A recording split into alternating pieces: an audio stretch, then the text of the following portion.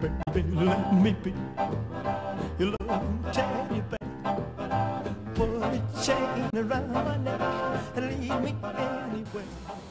Hi, I'm Chris Pinar from Proof Positive Magic, and I'd like to thank you for purchasing Jim Carmody's Teddy Bear Turmoil. You're going to have a great time performing this effect because it is so easy to do, inherently funny, and will provide at least 10 full minutes of magic and comedy with lots of volunteer interaction, which today's audiences are demanding. Although the workings of this effect are extremely simple, it's imperative that you follow all of the instructions on this DVD. We recommend that you immediately begin charging the bear while watching these instructions and resist the temptation to begin playing with the bear until it's fully charged. With that being said, let's get the bear charging.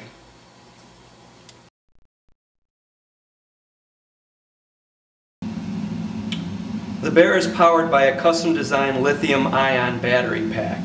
Under operation, the battery pack will power the bear for up to 3 hours of continuous use.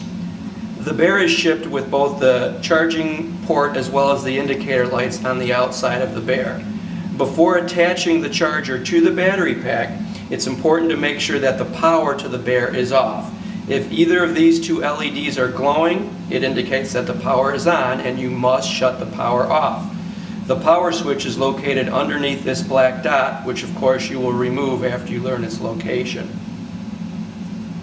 In this situation, we can see both of the LEDs are off, so now we attach the charger to the battery pack. When you do so, the charger light will glow a continuous red. It will continue to glow red until the battery pack is charged, after which the light will change from red to green and the charger will shut off, so there's no need to time it. That's all you need to do to charge the bear, so leave it on the charger while you continue to watch the rest of this video.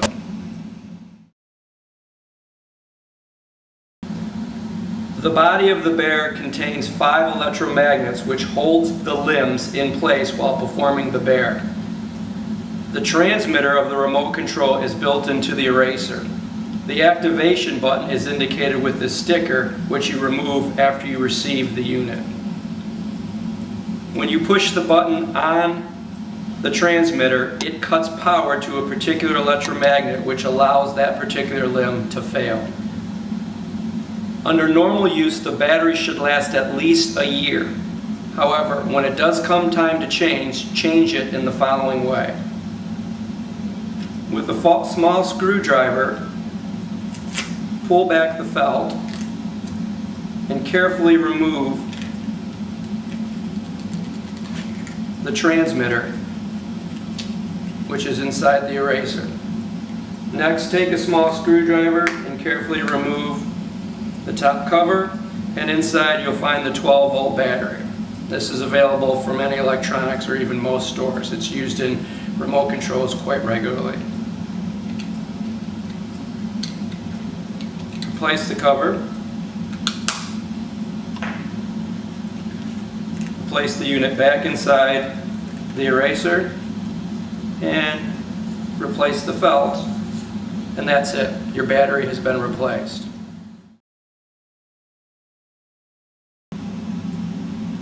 After the bear has been completely charged, this of course is indicated by the green light on the charger being on, and this can take anywhere from a half hour to 2 hours depending on the current battery condition.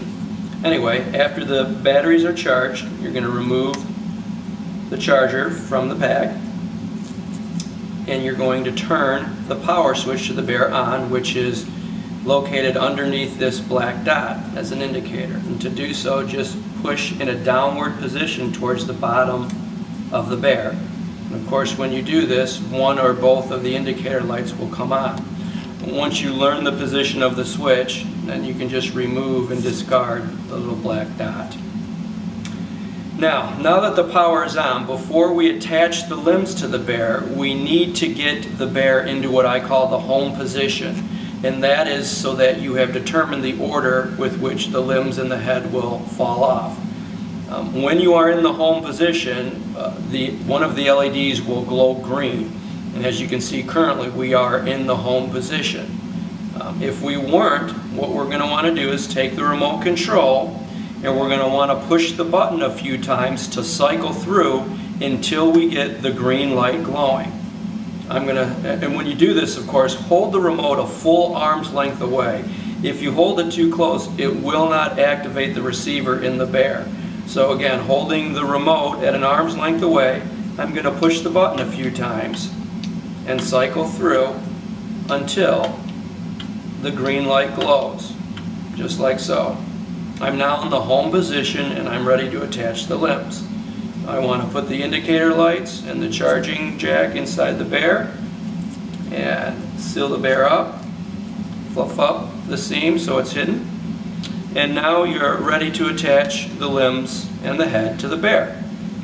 Now, of course, there are 2 legs, 2 arms, and a head. Now the legs of the bear, they look like an L, as you can see. And the arms, they have a slight curve to them, as you can see, and there is a right and a left arm. And of course the head is self-explanatory.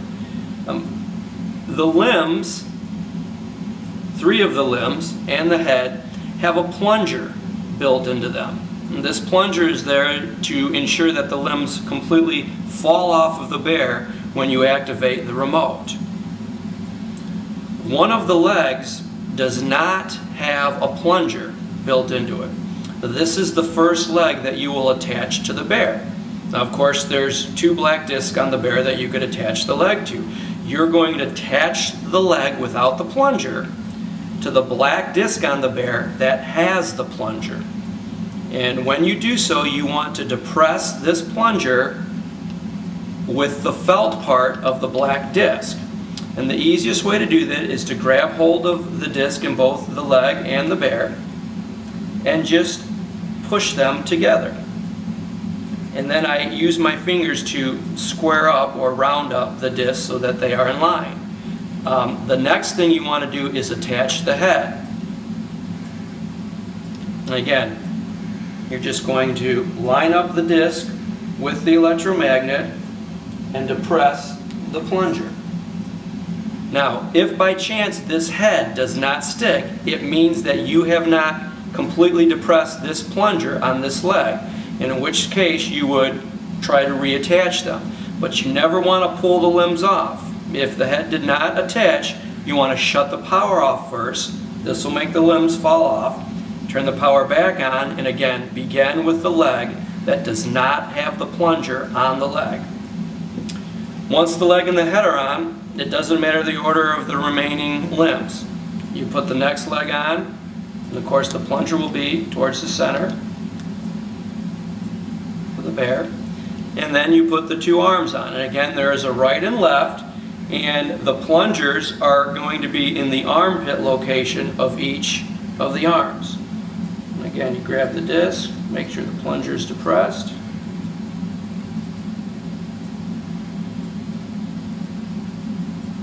Make sure the round discs are in line. Take a few minutes to fluff up the seams to hide them. And that's it. You are now ready to load the bear inside the box.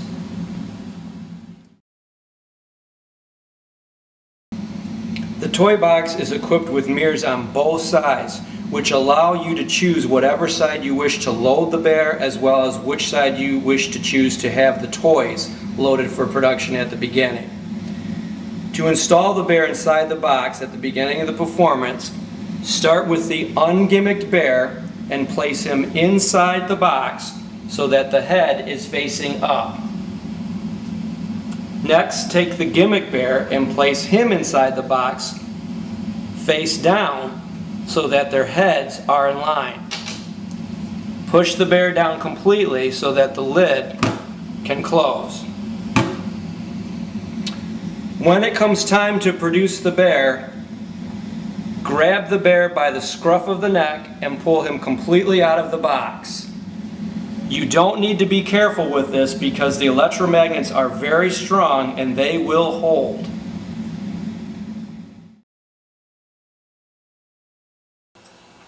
This is how you set the bear blind up before the show. Before I explain that to you, I do, however, want to mention that you should always store the box with the bear blind in the down position. If you store it when it's set up for the performance, you will form a crease in the blind, which is not good to do. So, to set the bear blind, first remove the top piece of molding by pulling straight up. And set that aside. Then, grasping the top of the bear blind, remove it completely from the toy box. Flip the bear blind around and insert the top edge inside the box behind the whiteboard. Carefully feed it in. When it gets down near the end, where you're close to this edge of this felt, fold the blind and insert the 2 tabs underneath the side moldings. Then insert the top piece of molding back inside, again going underneath the sides, and that's it. You've now set the bear blind for the performance. During the show, to reveal the bear, you can either grasp both hands and pull down, or if you wish, you can grasp the center and pull down to bring the bear blind into view. To make the bear blind more slick and easier to pull down, it is recommended that you rub some talcum powder into the back of the bear blind.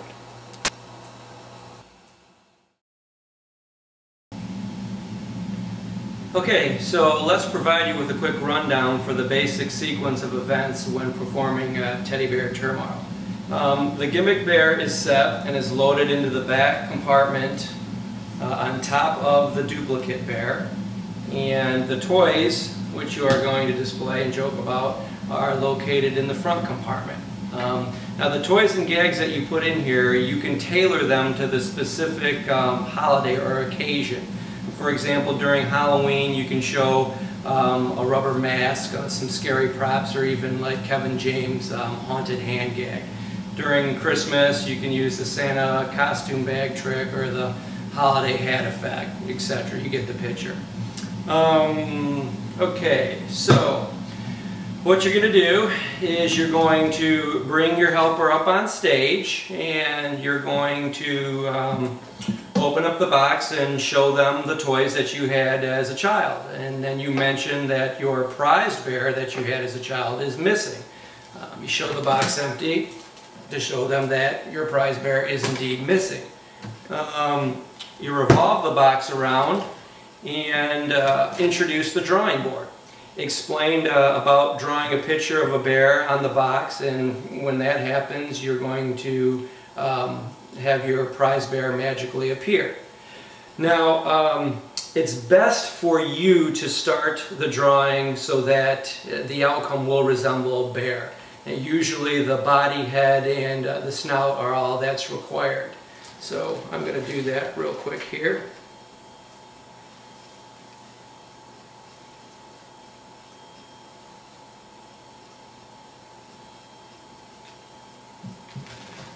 Okay, so that's what you start with, and then you have your volunteer draw the rest of the bear. So they'll end up drawing like the ears and the eyes and arms and the leg, like so. And after the drawing is complete, you once again want to show the box empty, because several minutes will have passed while the bear was being drawn, and you want them to remember that the box is empty. You give the box a spin, open the doors, and remove the bear from the box, grabbing it by the scruff of the neck. You're then going to take the bear and hand it to your helper. Now when you do so, you want to instruct the helper to hold the bear at the sides underneath the arms. When you do so, it's also a good idea to comment, now hold him tight because he's heavy. When you say this, it prevents the helper from ever making the comment, which, if made, may make the bear seem to be something less than ordinary.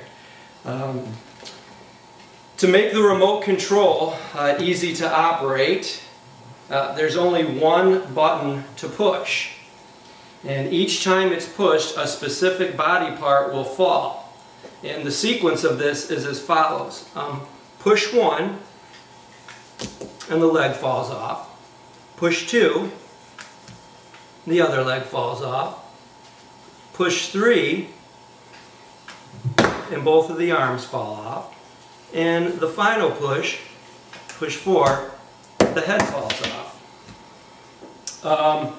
After the limbs have fallen off, you want to take the bear back from your helper and place it inside the box.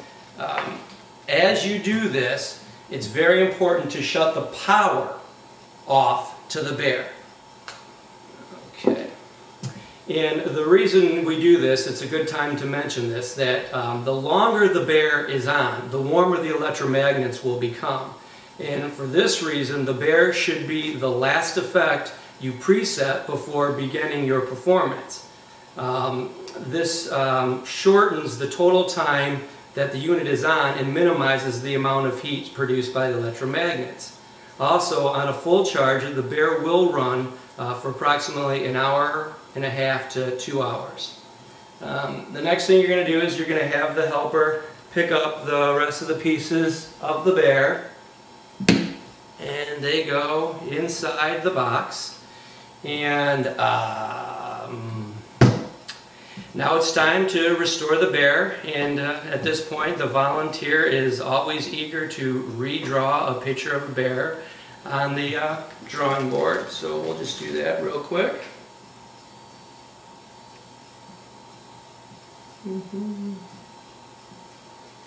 Okay, and after they've finished with the picture of the bear, what you're going to want to do is you're going to want to turn the box to the rear. And as you do so, you're going to pull down the blind, exposing the full color picture of the bear.